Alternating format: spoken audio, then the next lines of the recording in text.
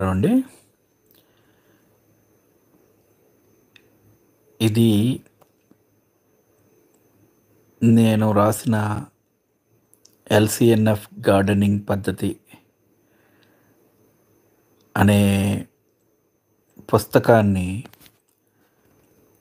చదివి వీడియో రూపంలో పొందుపరచడం ద్వారా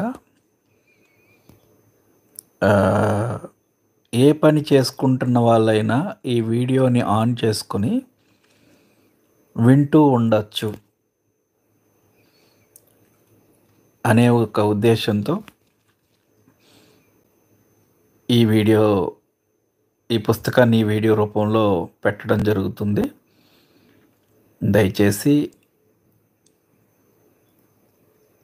ఈ వీడియో ప్లే చేసుకుని ఆడియోని వింటూ పుస్తకం చదివే ఫలితాన్ని కలగజేసుకుంటారని భావిస్తున్నాను. నేను మీ ప్రకృతి నేస్తం ప్రకాష్ విత్తనాల. లో కాస్ట్ నేచురల్ ఫార్మింగ్ ఎల్‌సిఎన్‌ఎఫ్ తక్కువ శ్రమతో ఖర్చు లేకుండా ఎక్కువ ఫలసాయం పొందగలిగే సహజ సేద్య పద్ధతి.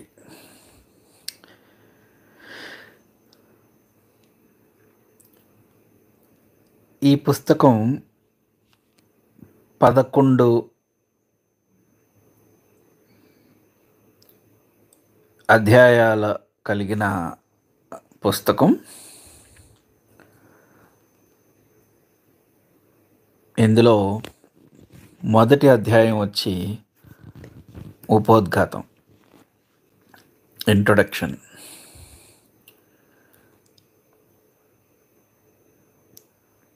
తరువాత రెండవది మంచి ఫలసాయం కోసం పంట మొదలు నుండి చివరి వరకు చేయాల్సిన పనులు. మూడవది ఎల్‌సిఎన్‌ఎఫ్ మైక్రోబ్స్ లిక్విడ్ సూక్ష్మజీవ ద్రావణం గురించి.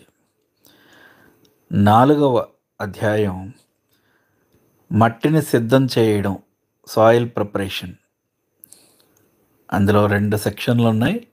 సెక్షన్ ఏ వచ్చి కుండీలకు మట్టి మిశ్రమం గురించి, సెక్షన్ బి వచ్చి పెరటి తోట లేదా పొలంలో మట్టి గురించి. 5వ అధ్యాయం ఆచ్ఛాదన గురించి, మల్చింగ్. 6వ అధ్యాయంలో ఎల్‌సిఎన్‌ఎఫ్ ద్రవరూప ఎరువులు, లిక్విడ్ ఫెర్టిలైజర్స్ ఎలా చేసుకోవాలి. ఇందులో 2 సెక్షన్లు. సెక్షన్ ఏ వచ్చి ఎల్‌జిఎఫ్ అంటే ఎల్‌సిఎన్‌ఎఫ్ గ్రోత్ స్టేజ్ ఫెర్టిలైజర్. అలాగే section below LRF ఎల్‌సిఎన్‌ఎఫ్లో reproductive stage fertiliser. తర్వాత అధ్యాయం 7వది ఎల్‌సిఎన్‌ఎఫ్ క్రిమి సంహారకాలు, పెస్టిసైడ్స్. ఏ ఎల్ఎన్పి ఎల్‌సిఎన్‌ఎఫ్ నీమ్ లీఫ్ పెస్టిసైడ్.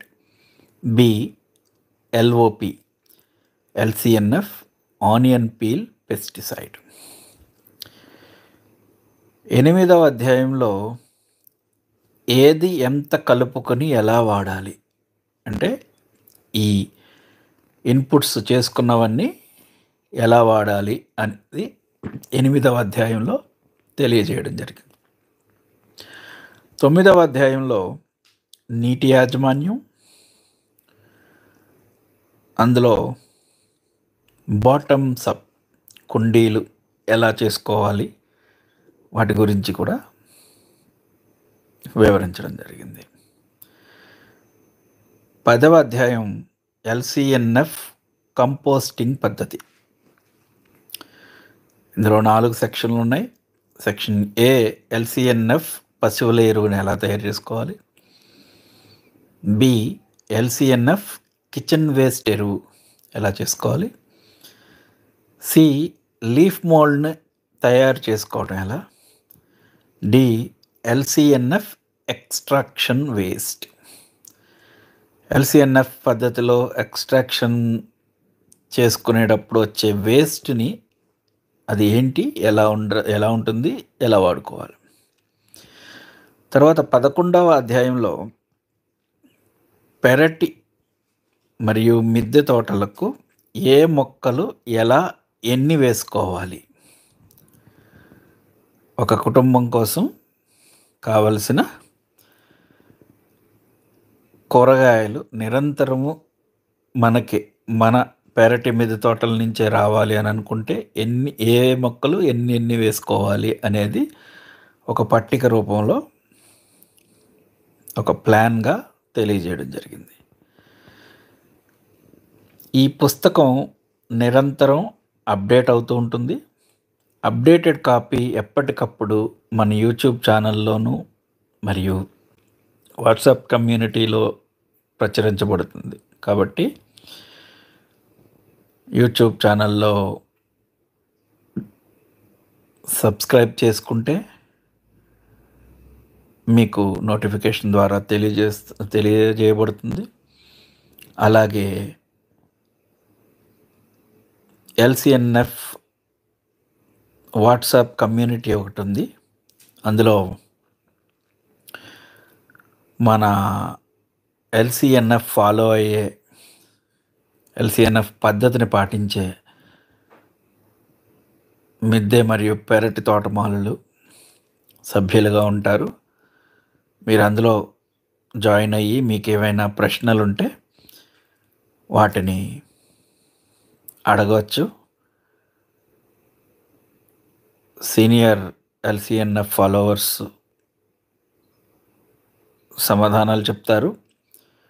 వాటికి ఇంకా కొంత పరిజ్ఞానాన్ని జోడించాల్సి వస్తే నేను కూడా చెబుతాను. సో ఈ ఎడమ చేతి వైపు ఉన్నది వాట్సాప్ కమ్యూనిటీ. ఈ క్యూఆర్ కోడ్ని స్కాన్ చేసుకుని మీరు అందులోకి జాయిన్ అయ్యి మీ తాలూకు ఏరియాకి సంబంధించిన గ్రూప్లో రిక్వెస్ట్ చేసుకోగలరు.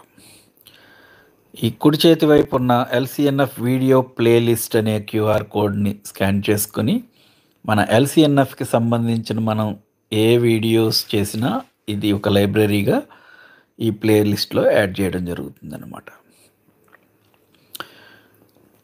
సో ఇది టేబుల్ ఆఫ్ కంటెంట్స్ విషయ సూచిక గురించి.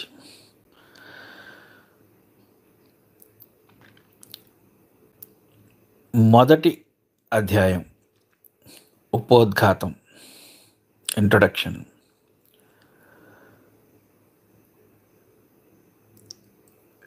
ప్రకాష్ విత్తనాల. నేను ప్రకృతి నేస్తంగా మీకు సుపరిచితుడినే.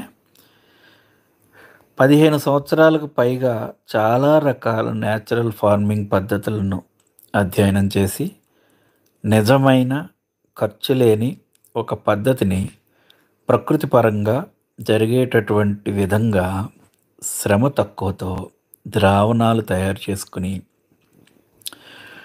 2 సంవత్సరాలుగా వినియోగించి మొక్కలు పెంచి మంచి ఫలితాలు పొందిన తర్వాత ఈ మంచి పద్ధతి అందరికీ ఉపయోగపడాలి అనే సంకల్పంతో ఈ పుస్తక రూపంలో ప్రచురిస్తున్నాను. ఈ పద్ధతికి లో కాస్ట్ నేచురల్ ఫార్మింగ్ LCNF అని నామకరణం చేయడం జరిగింది. LCNFలో వాడే సామగ్రి ఒక 5 సామగ్రిలు ఉన్నాయి. ఒకటి ప్రధాన పదార్థం, మన చుట్టూ పెరిగే కలుపు మొక్కలు, పచ్చి ఆకులు, పూత పూసి రాలిపోయిన లేత లేదా పూజకు వాడిన పువ్వులు, కాయలు, పళ్ళు, రాలిపోయినవి లేదా పాడైపోయినవి, కూరగాయల పండ్ల తొక్కలు మరియు కిచెన్ వేస్ట్‌లను ప్రధాన పదార్థంగా వాడతాం. పాత్ర. ఈ పద్ధతిలో ద్రావణాలు తయారు చేసుకోవడానికి ఒక కంటైనర్ కావాలి కదా! అది ఎలా ఉండాలి అంటే బిగుతు మూత ఉన్న బకెట్ లేదా టబ్ లేదా ఒక డ్రమ్ము, ఇందులో ఏదైనా పాత్రగా వాడతాం, కంటైనర్‌గా. మూడవది అన్నం. మిగిలిపోయినది లేదా చెద్దన్నం అంటాం కదా! మనం రోజు వండుకున్నప్పుడు తినగా మిగిలిన అన్నం ఒక పిడికెడు, ఒక గుప్పెడు ఉంటే చాలు. రోజు అవసరం లేదు. Leaf mould. ఇది చాలా అత్యంత అవసరమైనది, కీలకమైనది. చెట్ల కింద రాలిపడిన ఎండుటాకులు క్రింద ఉన్న చివికిన లేదా డీకంపోజ్ అయిన మట్టి లాంటి ఎరువు, అదే లీఫ్ మోల్డ్. ఇందులో ఉన్న మైక్రోబ్స్ కోసం దీన్ని వాడతాం. ఐదవది నీరు. ప్రధానంగా క్లోరిన్ లేని నీరు వాడాలి. వీటన్నిటితో మనం ఎల్సిఎన్ఎఫ్కి కావలసిన లిక్విడ్ ఫెర్టిలైజర్లు, పెస్టిసైడ్లు మరియు మైక్రోబ్స్ లిక్విడ్ తయారు చేసుకోవచ్చు.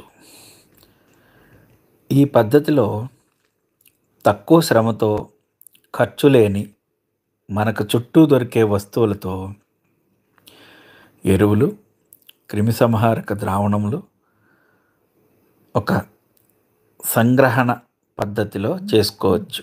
ఒక ఎక్స్ట్రాక్షన్ మెథడ్. సో ఎల్సిఎన్ఎఫ్ సంగ్రహణ లేదా ఎక్స్ట్రాక్షన్ పద్ధతి. ఇది ఎలా జరుగుతుందంటే, ఇది ఒక బకెట్ లేదా టబ్ లేదా ఒక డ్రమ్ములో ఒకసారి సెటప్ చేసుకుంటే నిరంతరము ద్రావణాన్ని తీసుకోవచ్చు. దీనికోసం ప్రధాన పదార్థాన్ని బకెట్, టబ్ లేదా డ్రమ్ములో 3వ వంతు వరకు గట్టిగా అదుముతూ నింపుకోవాలి. అందులో సమభాగాలుగా ఒక బకెట్, టబ్లో కనుక తీసుకుంటే పిడికెడు చొప్పున, లేదా ఒక డ్రమ్ అయితే గుప్పెడు చొప్పున లీఫ్ మోల్డ్ని మరియు అన్నాన్ని వేసుకోవాలి. ఈ లీఫ్ మోల్డ్లో ఉన్న మంచి సూక్ష్మజీవులు, మైక్రోబ్స్ అంటాం కదా, అన్నంలో ఉన్న తీపిని ఆహారంగా తీసుకొని ఎక్స్ట్రాక్షన్ పని చేసి పెడతాయి మనకి. ఈ పదార్థాలు నీటిపై తేలకుండా ఉండేందుకు ఒక బరువైన రాతి పలకను పెట్టుకుని దానితో సహా అన్నీ మునిగే విధంగా నీరు పాత్ర అంచు వరకు నింపుకోవాలి. పాత్రకు బకెట్, టబ్, డ్రమ్ము ఏదైనా కానీ ఈ పాత్రకు బిగుతుగా మూత పెట్టాలి. ఇలా 2 వారాలు కదపకుండా ఉంచితే ఎక్స్ట్రాక్షన్ బాగా అవుతుంది. అప్పటి నుండి వారానికి ఒకసారి తయారు అయిన ద్రావణం తీసుకుని తిరిగి నీరు నింపుకుంటూ ఉండాలి. అలాగే ప్రధాన పదార్థాన్ని కూడా వేసుకుంటూ ఉండవచ్చు. ముందు వేసిన పదార్థంలో నుండి న్యూట్రియంట్స్ ఎక్స్ట్రాక్ట్ అయిపోతే నల్లగా మారుతుంది. అలా నల్లగా మారిన దాన్ని 2 నెలలకు ఒకసారి తీసివేసి కంపోస్ట్ బిన్లో వేసుకోవచ్చు. దీనినే ఎక్స్ట్రాక్షన్ వేస్ట్ అంటాము. అది ఒక సెక్షన్లో దీని గురించి మరింత విపులంగా వివరించడం జరిగింది. ఈ ఉపోద్ఘాతంలో భాగంగా మరొక అంశం మొక్క యొక్క వివిధ దశలు కావలసిన పోషకాలు. మొక్కలు పెరగడం 3 దశలుగా ఉంటుంది. పెరిగే దశ, గ్రోత్ స్టేజ్, పూచే దశ, బ్లూమింగ్ స్టేజ్, కాచే దశ, రీప్రొడక్టివ్ స్టేజ్. పెరిగే దశ గ్రోత్ స్టేజ్లో కొమ్మలు, ఆకులు బాగా పెరగాలి. దానికి ఎక్కువ నైట్రోజన్తో పాటు తగు మోతాదులో మెగ్నీషియం అవసరం. పూచే దశలో అంటే బ్లూమింగ్ స్టేజ్లో పువ్వులు పూయడానికి ఎక్కువ ఫాస్ఫరస్తో పాటు తగు మోతాదులో సల్ఫర్ అవసరం. ఇక కాత దశ రీప్రొడక్టివ్ స్టేజ్లో కాయలు కాసి పళ్ళు రుచికరంగా ఉండడానికి ఎక్కువ పొటాషియంతో పాటు తగు మోతాదులో కాల్షియం అవసరం. అన్ని స్టేజ్లలో మిగిలిన అన్ని మైక్రో మరియు మ్యాక్రో న్యూట్రియంట్స్ కొద్ది మోతాదుల్లో అవసరం అవుతాయి. మొక్కకు కావలసిన పోషకాలు ఏ దశలో ఏమి కావాలో ఆ పోషకాలను మొక్కల యొక్క అదే భాగాలను ప్రధాన పదార్థంగా తీసుకొని LCNF ఎక్స్ట్రాక్షన్ పద్ధతి ద్వారా ద్రవ రూపంలోకి మార్చుకుని ఈ ద్రవరూప ఎరువులను మొక్కలకు నీటితో 1:10 నిష్పత్తిలో కలిపి ఇస్తాం. LCNF పద్ధతిలో ఈ క్రింద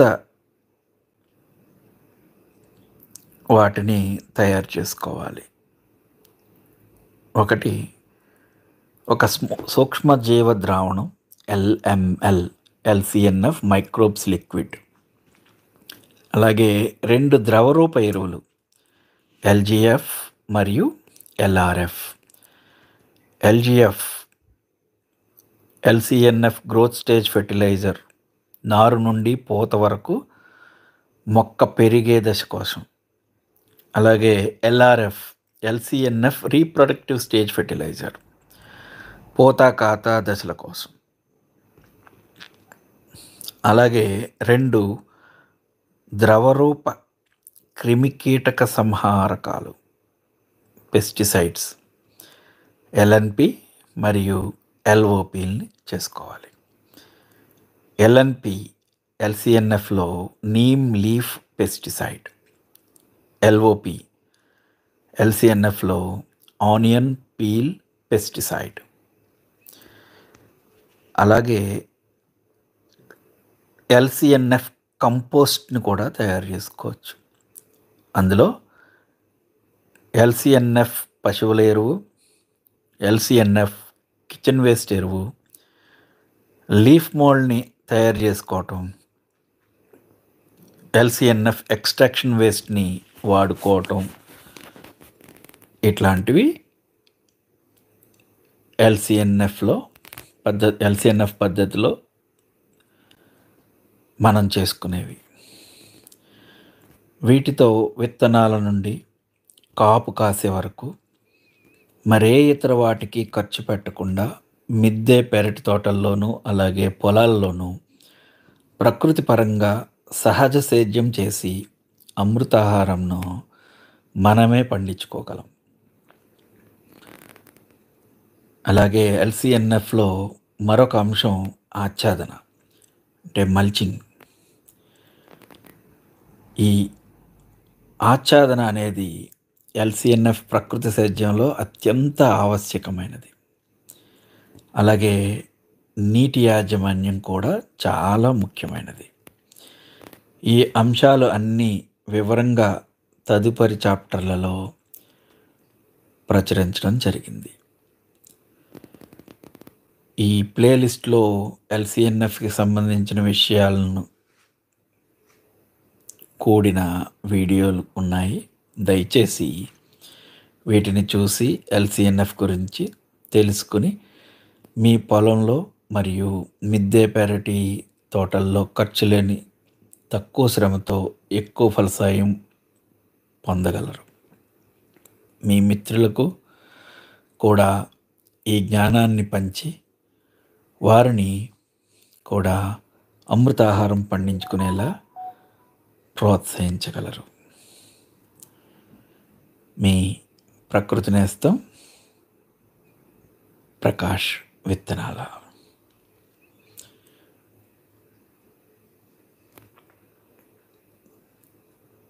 తదుపరి చాప్టర్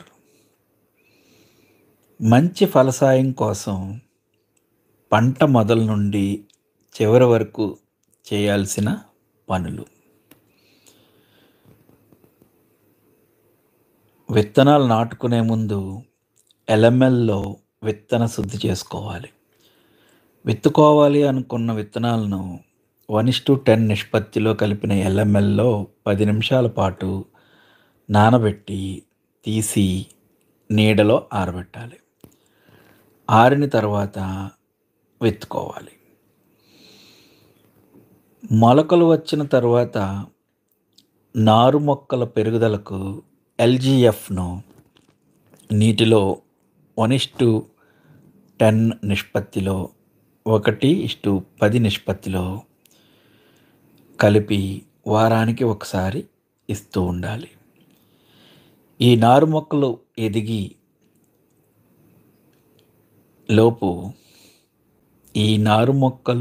ఎదిగేలోపు ప్రధాన పంటకు వాడే మట్టిని, అంటే భూమి కానీ కుండీలో కానీ సిద్ధం చేసుకోవాలి. నారు మొక్కలు 2 నుండి 3 ఆకులు వచ్చిన తరువాత ప్రధాన పంట చోటులో నాటుకొని ఆచ్ఛాదన కల్పించాలి. మొక్కలు బాగా పెరగడానికి ఎల్జీఎఫ్ను నీటితో 1:10 నిష్పత్తిలో కలిపి వారానికి ఒకసారి ఇస్తూ ఉండాలి. ఎదుగుతున్నప్పుడు 3G కటింగ్ చేసుకుని చక్కటి గుబురు వచ్చేలా చేయాలి. ఈ 3G కటింగ్ గుబురు జాతి మొక్కల్లో అయితే 5 నుండి 6 ఆకులు వచ్చిన తరువాత 3 ఆకులు ఉంచి పైభాగం తుంచేయాలి. అప్పుడు ఉన్న 3 ఆకుల కనుపుల నుండి చిగుర్లు వచ్చి శాఖలుగా ఎదిగి కొత్త కొమ్మలు ఏర్పడతాయి. మళ్ళీ ఈ కొమ్మల్ని కూడా 6 ఆకులు వచ్చాక 3 ఆకులు ఉంచి మిగిలిన కొమ్మ భాగం తుంచేయాలి. ఇలా 2-3 సార్లు చేస్తే మొక్క గుబురుగా గొడుగు ఆకారంలో పెరిగి దృఢంగా ఉండి ఎక్కువ ఫలసాయాన్ని ఇస్తుంది. ఇదే 3G కటింగ్ తీగజాతి మొక్కలు అయితే ప్రధాన తీగ పందిరి ఎత్తుకి ఎదిగే వరకు ఎటువంటి శాఖలు రాకుండా చూసి పై చిగురుని తుంచి 2 కానీ 3 కానీ కొత్త శాఖలు వచ్చేలా చేయాలి. ఇవి 6 నుండి 10 ఆకులు పెరిగేంత పొడవు ఎదిగిన తర్వాత మళ్ళీ ఈ కొత్త శాఖల చిగుర్లు తుంచి మళ్ళీ ఉపశాఖలు వచ్చేలా చేస్తే అన్ని శాఖలు సమానంగా పెరిగి అధిక ఫలసాయం ఇస్తుంది. ప్రధాన తీగకు ఉన్న ఆకుల్ని పందిరి ఎత్తు వరకు తుంచేయాలి. అలాగే పందిరి ఎత్తు వరకు ఉపశాఖలు రాకుండా చూడాలి. మరి టొమాటో మొక్కలకు మరియు కీరదోస పాదులకు 3G కటింగ్ చేయకుండా ఒకే కాండం పెరిగేలా చేయాలి. ఆకుల కనుపల నుండి వచ్చే కొత్త చిగురులు శాఖలుగా పెరగకుండా తుంచేస్తూ ఉండాలి. ఇలా చేస్తే ఫలసాయం ఎక్కువగా వస్తుంది. అంటే టమోటా మొక్కలకు కీరదోసలకు 3G కటింగ్ చేయకుండా ఉండాలి. తర్వాత మన ఇలా ట్రైన్ చేసుకున్న అంటే ఇలా 3G కటింగ్ చేసుకున్న గురుగురు, తీగజాతి, టొమాటో, కీరదోస పాదులన్నిటికీ మొదటి పూత రాగానే ఎల్ఆర్ఎఫ్‌ను 1:10 నిష్పత్తిలో నీటితో కలిపి వారానికి ఒకసారి ఇస్తూ ఉండాలి. నేచురల్ పొలినేటర్స్ లేకపోతే మాన్యువల్ పొలినేషన్ చేసుకోవాలి. పిందెలు పండు ఈగ బారిన పడకుండా తగు జాగ్రత్తలు తీసుకోవాలి.